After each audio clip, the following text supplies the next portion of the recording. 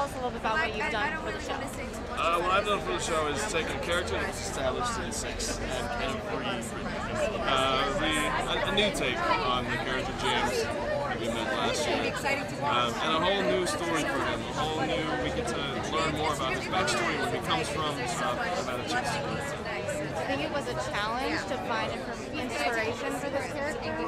No, I mean the writing is brilliant, so that makes it easy right there. And all the characters are incredible already. So just to be able to find sort of a niche to fit into and discover this character myself over the course of this season, it's a blessing.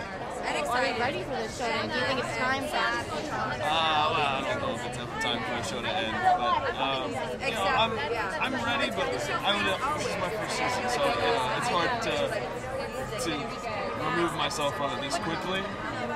You know, but I can't imagine what people have been in since season 1 are going through right now. I haven't had a chance to do that, so I'm sure it's tough. Well, it's such a short time. Do you want to do more stuff like this afterwards, or what are your future plans? Future plans, right after the show, I'm going on a road trip. I'm leaving, I'm going wherever. But after that, you know, I've got another show I shoot in Atlanta, the originals.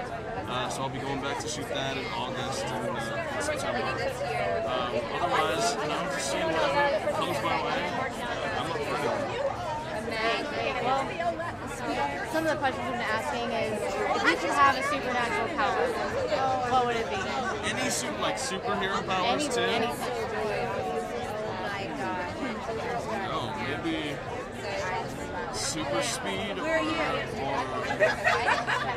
like the ability to move really super speed, I think. Super quick reflexes, you know, run up sides of buildings because I'm so fast. Well, any lasting thoughts about the show? It's been a blessing. It's been such a great 6 months, and you know, I'm excited to see how this thing turns out tonight. I've never seen this episode, obviously, and you know, I'm curious to see how it all comes together. It's gonna be fun.